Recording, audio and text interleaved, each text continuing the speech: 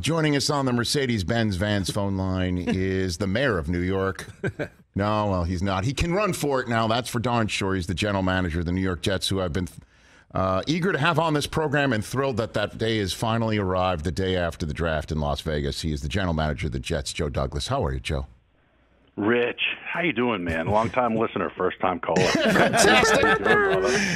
Joe from Florham Park, you're on the Rich Eisen Show. Joe D. from Florham Park. Oh my gosh, Joe! I love Sauce Gardner. When I saw him at the combine, just for a minute, there he is in his business suit, showing up because it's an interview for him. He had his bling, and I think that's the two things about him is that he's all business, but he's also somebody who brings some pizzazz, and he's really good. What was your first impression of Sauce?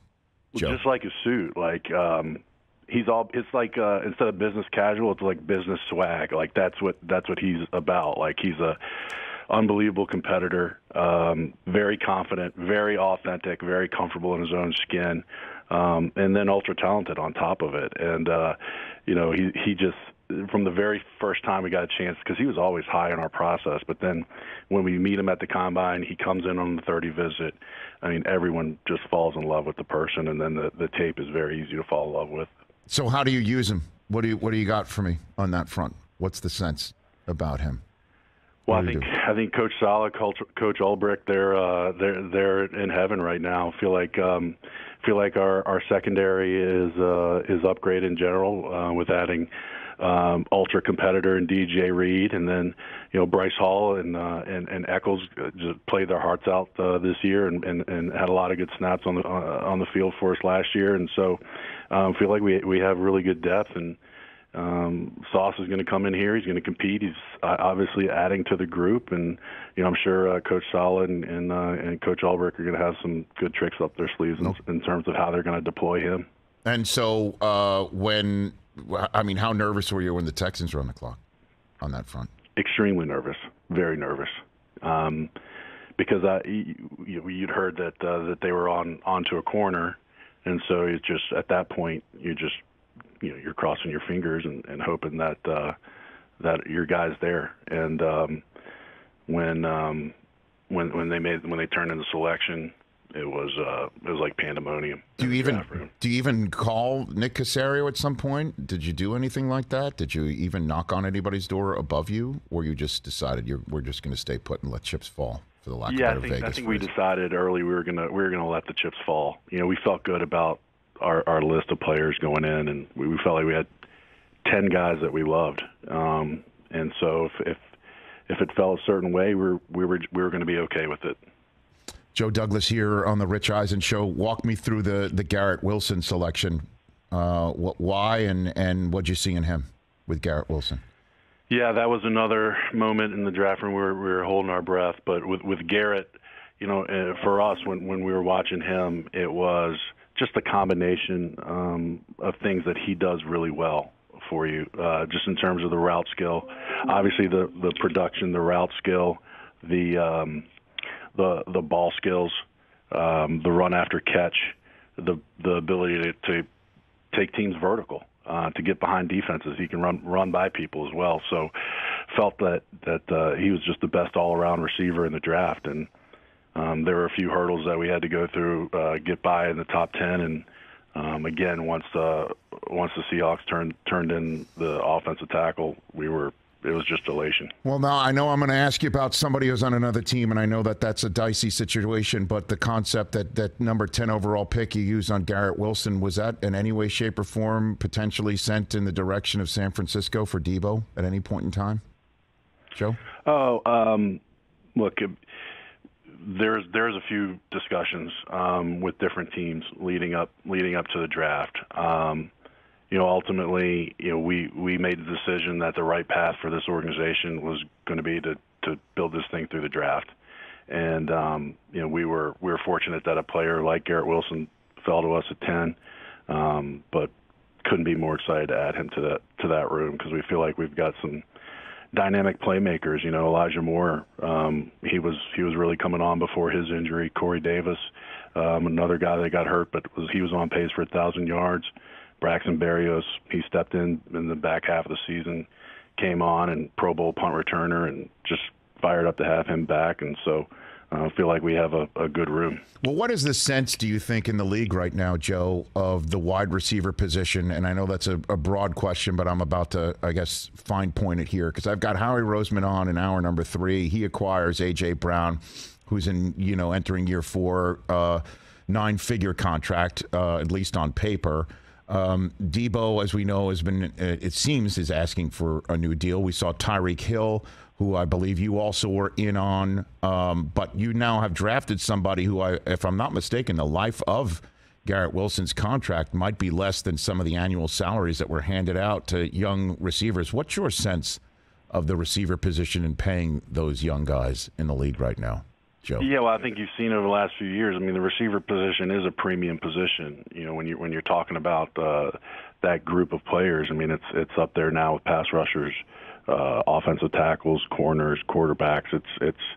It's getting up there, right? And we saw the market explode when you see, Christian Kirk getting the deal he got, and Mike Williams. A lot of good young players got big contracts. So that market's really taken off. So ultimately for us, going through every option, combing through every single option, we just made a decision. Hey, let's keep drafting guys at this position. We've got Elijah, we've got Garrett, we've got Denzel, who's been doing great, coming back in OTAs in phenomenal shape and working his tail off. And let's have some guys that can kind of be on the same parallel trajectory as our young quarterback. Joe Douglas here on the Rich Eisen Show. And then, okay, I'll be honest with you. I'm speaking on behalf of all Jets fandom. This would have been enough. I'll be honest. The first two picks would have been just, okay, that's Joe Douglas getting it done. And then Jermaine Johnson keeps falling. He keeps falling. When did you start to get the sense that, okay, this is possible that we could trade back into the first round and get him? When did that happen to you? Yeah, I mean, obviously after the Garrett pick, we were all celebrating. Just felt like these two guys, it was an ideal scenario for us going into the draft to get those two players. Right. And then I think we're getting around Houston's pick. I think they traded back, and so Robert, he hits me on the shoulder. He's like, Jermaine's falling. Jermaine's falling. And we looked at each other, and he's like, let's go get him. I was like, yeah, let's do this. And so, we're frantically calling teams and trying to jump back in. And obviously there's a lot of teams that don't want to go back that far. They want the 5th-year option. So ultimately we worked it out at pick 26 with Tennessee, and could not have been more excited. That was probably because that was just like the cherry on top of Thursday night, because we had our ideal scenario play out in the top 10, and then this happened. That was a little surreal for us. Because I imagine you said there's 10 players that you liked in the top 10. He had to be one of them, right? Didn't he? Absolutely. He was right there. So when the Titans traded to go get Treylon Burks and send A.J. Brown to Philly, do you think that helped open the door for the Titans to be more willing to cough up 26? Do you think, Joe, on that front? I think so. I think having a player in the boat that they obviously loved and were able to get, and so I think at that point they might have made them a little bit more comfortable in coming all the way back to 35. It's amazing. Why do you think he dropped? Any sense of that at all, Joe? For that? No, you catch yourself maybe asking a question like, "What's going on? How's this happening?" But we felt so good about this person on and off the field, and this was the first time since I've been here that we were able to bring in players on pre-draft visits, and so we couldn't have had a better visit with Jermaine, and so we're just sitting there and we can't believe this is happening, but it's like, okay, we're going to get this done. So we were just happy we got everything worked out. Damn straight. And then this sounds like those Chris Farley interviews on the Saturday Night Live. And then tell me about when this thing happened. Awesome. It's just awesome. This. Remember when you took Garrett Wilson at 10? That's awesome. Exactly. And then at Breece Hall. I mean, this kid is so good. And then you traded up. Remember that time you traded up 2 spots and got Breece Hall? That was awesome, too. I mean, oh, my gosh. And with Michael Carter, that seems to be a very dynamic combination. What did you see in Breece Hall? Say, let's go get him top of second round. Joe, what was that like for you? Yeah, that one was, look, again, it's really, I wish I could tell you there's some, like, magic trick or special sauce. It was just us following our board. Breece was our 18th rated player, and it was like this is an opportunity to go get one of the more dynamic players in the draft, the best running back in the draft. Pair him with some pretty talented running backs in the room currently, and feel like now we have one of the more elusive backfield tandems in the league now with Michael and Breece, and just his ability to not only score from any point of the field, getting the ball handed to him, but also a dynamic threat in the pass game, really natural ball skills, can cut on a dime, can make people miss, and his juice and acceleration to daylight, it's as good as any back. Dan, then you get Ruckert on day 3. I'm sure you saw the video of his dad, right, in their Long Island living room. This is like the Jets coming to go get him. How good can he be? Because every Ohio State friend of mine, the Ohio State friend of mine says that he just got overshadowed and didn't get the football as much as his skill set might have required or demanded because of everyone else, including your 10th overall selection who was there. Yeah, Joe. I was a little worried at that point that we may be getting an F grade from you, taking 2 Ohio State guys. But it's okay. They can't get that far down the alphabet, Joe. It's okay. So that was a cool moment because our very first day down in Mobile at the Senior Bowl, I'm standing on the field and I was talking to Coach Middleton, who was the head coach that week and also our tight end coach. And Jeremy runs up to us and he's talking and he looks at me. I was like, "Oh man, I'm glad you're here this week. Thanks for competing." He goes, I'm from New York. I'm a big Jets fan." I was like, "Yeah, we knew that." And he's like, I'm so pumped up. You guys are coaching." I was like, "Man, we're fired up to work with you." What an awesome person. And again, another guy that brings high level of competes, loves football, loves to battle.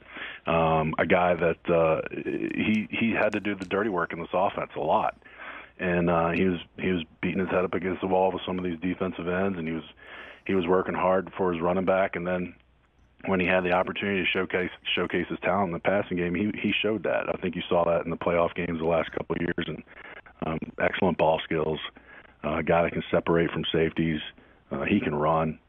He has a chance to be a really good player. Well, in the few minutes I have left with you here, Joe Douglas, look, it's fun, a hell of a draft, obviously, and it's, as you know, a quarterback-driven league. What can you tell me about your expectation level for a year 1 to year 2 jump for Zach Wilson, Joe Douglas?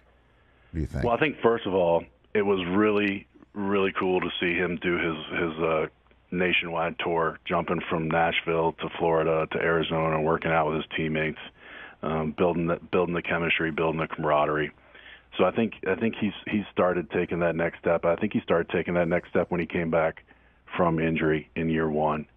When we were pretty banged up as a group, as an entire team, and we didn't have Corey. I don't think we had Corey and Elijah at one point in that stretch over the last 5 or 6 games.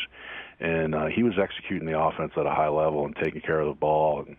And I think things started to slow down for him a little bit towards the back half of the season. I think the way he's attacked, working with his teammates, building the bond, the way that these guys are all out here right now during OTAs, working together, it's really cool to see. So those guys just got to keep stacking days, keep stacking days and weeks and months, and that you'll see that progression. And how is Mekhi Becton? How is he doing? Mekhi's down in Dallas. He's working out with Duke Manyweather, rehabbing from that knee injury, and getting ready to have a little baby here soon. So congratulations to him and his girlfriend. But he's doing well. He's doing well, and we can't wait to get him back up here after his child's born. And I know that he's fired up to get back here and work with his teammates as well. So if he's with Duke, does that mean we'll see the videos of him split box jumping soon? Is that what you're saying, Joe? Yeah, I think there's been some videos that already. I'm not a big social media guy, but I think there's been some good videos of him working out, and so he's we've been staying in constant contact with him and his medical team and Duke, and feel good about where he's at, and can't wait to get him back up. Okay, Joe. Look, man. All I wanted to say is just thank you, not just for calling into the show, but for what you've done. And to ask you, in any part of your evaluation of Sauce, and you're leaning towards Sauce and wanting to get Sauce, was there at any point in time an influence from a certain host that you might be talking to right now who's been pounding the table for him for about 7-8 weeks? I don't know if that's part of the evaluation process there for you, but... I may have gotten a little bit of that information via a mutual friend that maybe shares a desk with you during draft weekend, that there was some love. That message may have been received leading up to the draft. Okay, very good. I will accept that. And just again, on behalf of me and my brother and my nephew and everyone else that we know in Jets fandom, oh my gosh, great job. Congratulations on that. And I can't wait to see it all play out in the fall and beyond. Joe, thank you. Appreciate you, Rich. Talk to you soon. You got it. Thanks, Joe. Right. You bet. That's Joe Douglas, the general manager of the New York Jets, right here on the Rich Eisen Show. Just a lot of love. lot of love. A lot of love in the room. I wasn't listening. What happened? Hey, you watched all the way to the end. Thanks for that. Watch more right here.